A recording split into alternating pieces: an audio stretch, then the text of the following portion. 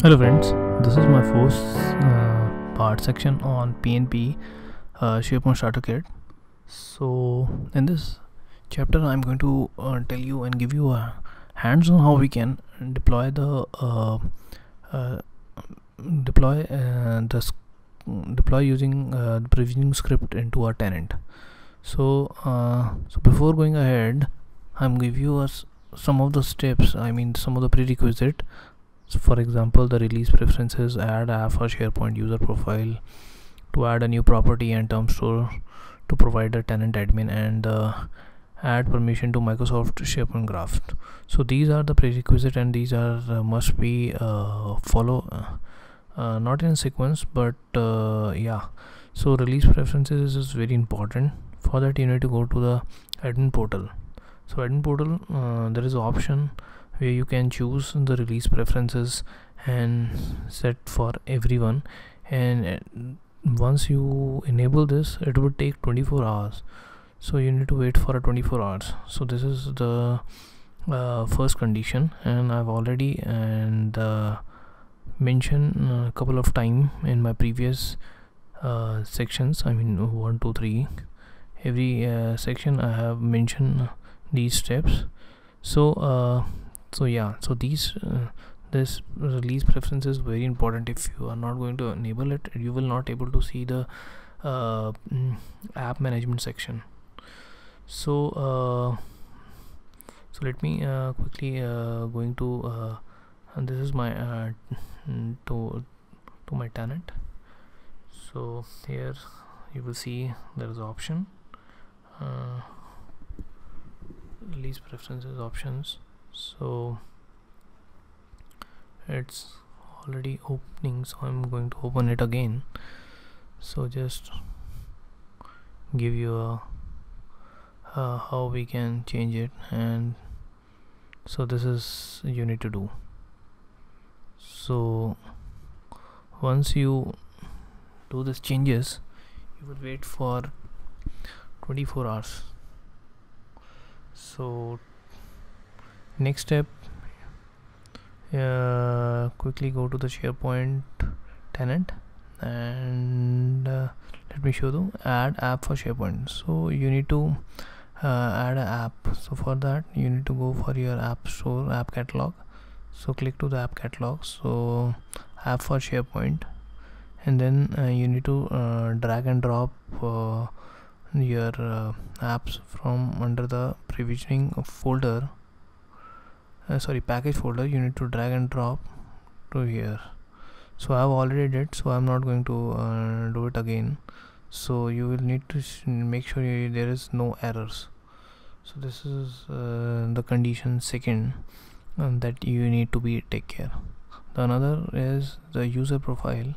So user profiles, so again we will go to our tenant. Let me close all other tabs. So here we need to click this user profile section, and in the user profile section there is an option to add a property. It's called manage user properties. You click this, and at the bottom I have already did. So it's PnP-CollabFooter-MyLinks. So this is a setting, this is the property that you need to create, and this property is hold the user preferences link. So it's spinning. I think it will not take much time, so I'm waiting. Okay, so there is it. So rest of the other property are same, only you need to change the length, and the other properties more or less same, the same name and the same display name. And once you're done, you save it, and the next thing is called term store. So go to the term store, this link, click to this link, and you will see the term store administrator, and you need to specify the tenant administrator. I have already added here, so you need not to be so you just grab the tenant, and there is another is called app management. You need to click to the app management, and at the bottom you will see this is a graph API. I have already approved it, so you need to approve it. So once it is done, so you good to go. I think this is all about the prerequisite section, and all the information is also available in the PnP starter starter kit homepage as well. So if you face any issue, you can grab this information as well. So let me show you. This is another part where I'm going to provisioning. I'm going to run the provisioning script into my tenant.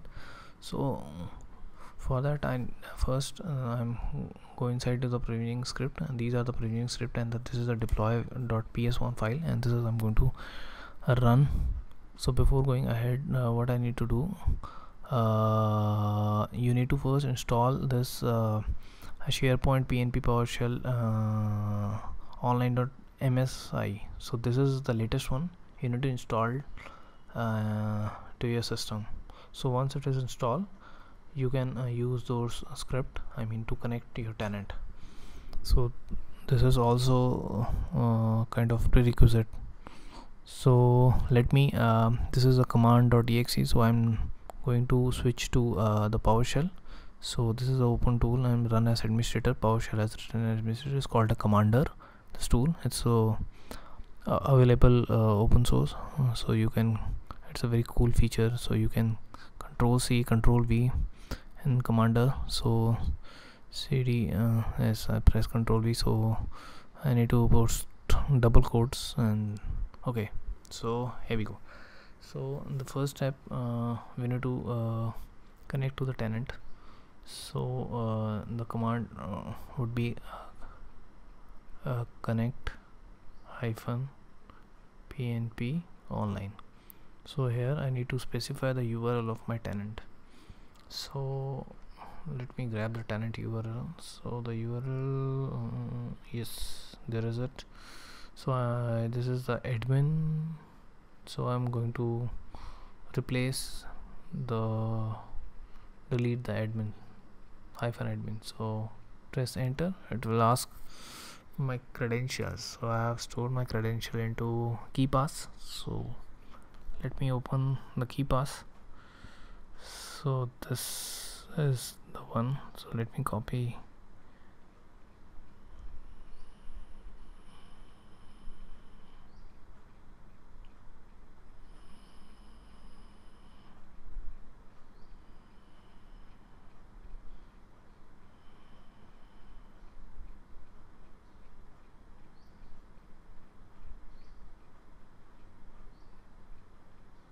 Oops, I think the wrong username is not copied correctly. So let me do it again.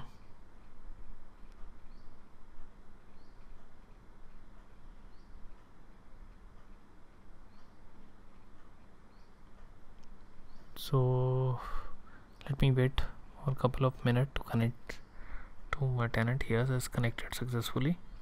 So the next step would be to deploy to run the deploy.ps1 command. So I have already written this command here, so I'm going to replace this. So I specify the prefix Basant, so I can easily identify.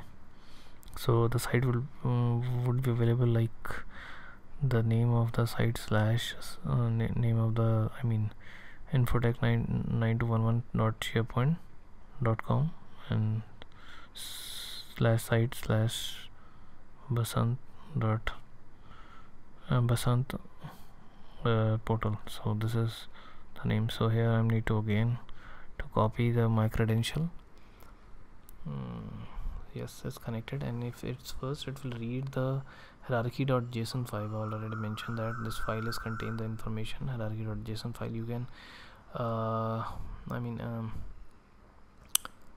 here you will see that is creating the https that 9211sharepoint.com/site/basant portal. Now it's creating the basant.hr Now next step it would be Basant dot it's another is called management or manage, I forget the name. One is the one site collection is HR, this marketing. Okay, so the next would be a marketing. So let me refresh and see if there is any changes. Yes, there is it. So if this is Basant portals, so I'm opening in and you will see right now the branding is out of the box branding available. So the script will be apply the branding and everything. You will see this link will not be there when the branding will be available. Okay, so we need to wait for the script. Yes, it's also the creating Basant marketing, so it's also done. It's applying right now. It's applying the template to the site, and so let me refresh it. Okay, so it's done. So I think I pause it, and so everything is done. So yes, it's created everything, and it just get one warning because it's alerts already there. And I mean, so if you see, this is the site and this is the HR site and this is the marketing site. So that's it. I hope you will like this video. If you like, please subscribe to my channel, and I will keep you posting the latest updates on PnP. So thank you very much.